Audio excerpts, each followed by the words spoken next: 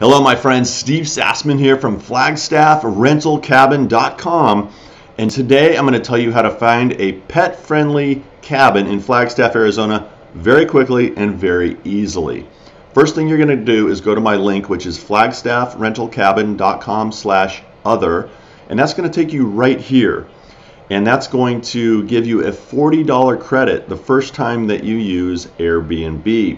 Now, once you hit this button and sign up to claim your credit, you're going to go actually into Airbnb, and it's going to look just like this. And up in the upper corner with the magnifying glass, you're just going to type in Flagstaff because that's where you want to go, obviously.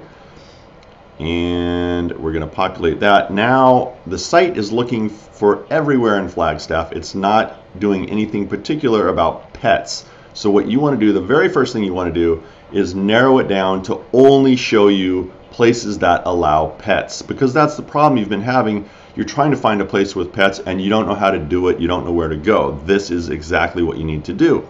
So you're going to go into more filters over here, and you're going to scroll down until you get to house rules and then pets allowed, and you want to check pets allowed, obviously. And now it's only going to show you the places that allow pets. So then the other thing you're going to want to do, though, before you go further, is you want to put in your dates, because why look for places that are not available when you need to go? So you're going to put in your dates. Let's say you want to go April 10 through 12. And then let's also do something else. Let's say how many guests you have.